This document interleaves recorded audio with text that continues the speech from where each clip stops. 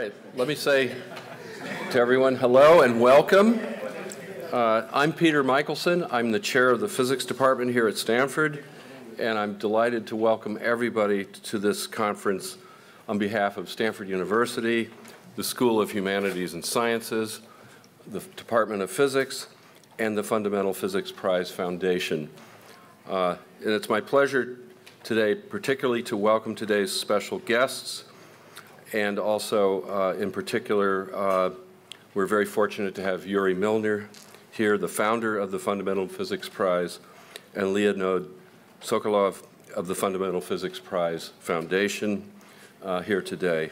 So thank you again for Yuri, for your extraordinary vision on behalf of science.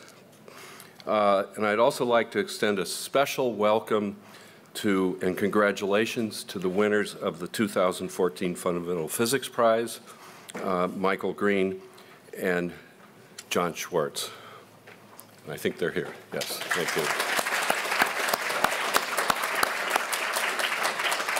And I'd like to particularly thank George Efstathiou, also known as George from Cambridge, who will give our keynote presentation just after lunch. And I think we're all in for a real treat about that. And finally, a welcome to today's distinguished speakers. You have a special assignment, and as today you will be asked to share your vision for the directions of your research in the next 5 years. So you will also have to communicate that vision in 15 minutes, and there will be 2 minutes of questions. And as chair of the Department of Physics, my principal responsibility is to be on time at meetings. And so that has to apply to this meeting as well. Finally, before we get started, I'd like to invite my colleague in physics, Andre Linde, who's also a co-winner of the 2012 Fundamental Physics Prize, to say a few words as well. Andre.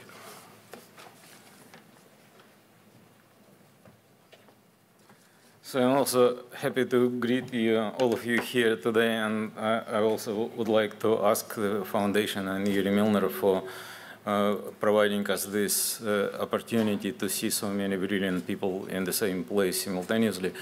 And what I would like to do right now is short. First, to reiterate what was said, unfortunately, this conference is very, very brief.